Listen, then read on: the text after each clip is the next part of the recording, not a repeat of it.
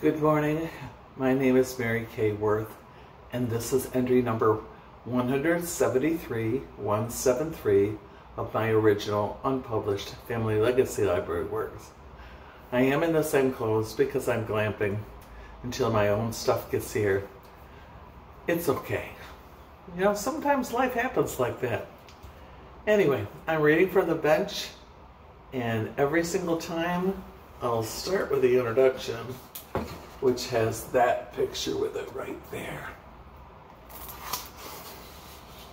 Similar to a table set for a meal, the bench has become a regular gathering place on the dock of the cottage at Long Point State Park.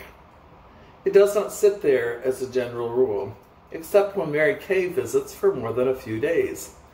It is hauled from the front of the cottage, separated from its mate, and placed with the support of the dock ladder facing the south. This is Cayuga Lake in the Finger Lakes region of Aurora, New York. Dawn or dusk, day or night, it awaits as respite, as a friend, certain that good things are happening here and nearby. Not a lot of words are needed. And I decided just to read one page, because I want to tell you the story of this.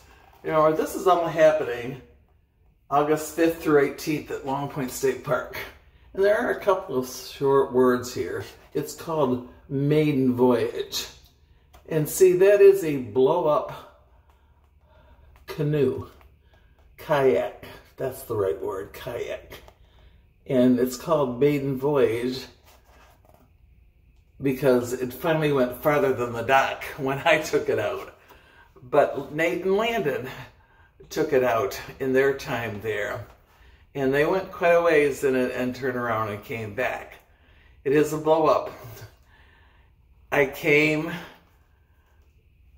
home from my father's funeral in February, and we were all gathering in the living room, drinking beer like my dad used to drink, eating pretzels with French onion dip and dipping them in, and a package came. It was big and it was long.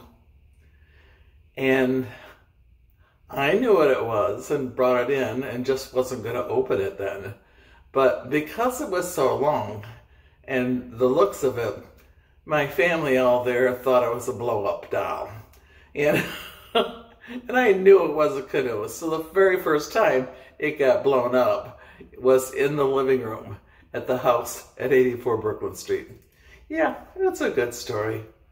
So happy glamping. I'll be doing lots of that. Take care.